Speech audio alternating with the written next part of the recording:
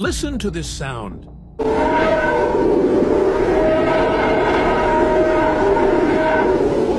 This is the sound of the sun, more precisely of solar wind particles captured by the Parker Solar Probe.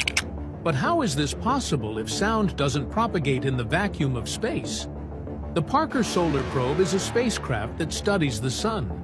It is the human-made object that has come closest to our parent star in all of history, setting a record by getting just 6 million kilometers away from the sun's surface. During this approach, the probe also set a speed record of approximately 629,000 kilometers per hour.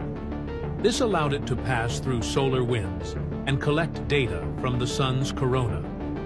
After measuring variations in magnetic and electric fields in the solar wind, this data was converted using a technique called sonification, creating this sound that we can hear.